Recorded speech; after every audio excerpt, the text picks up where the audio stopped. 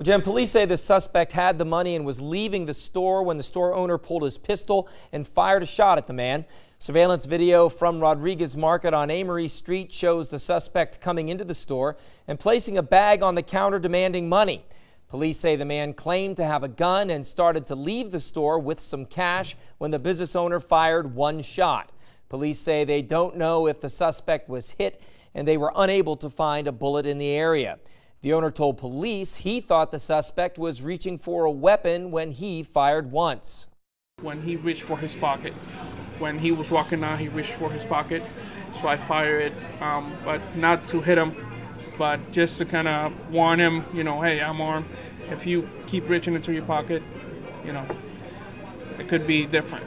So, it wasn't towards him, but I did fire it just to kind of warning shot, Police say the suspect in last night's robbery fits the same general description as the suspect in 3 other robberies in that neighborhood. Police also say they recommend that robbery victims simply turn over the money and not fight back. Reporting live, I'm Andy Hirschberger, WMUR News 9.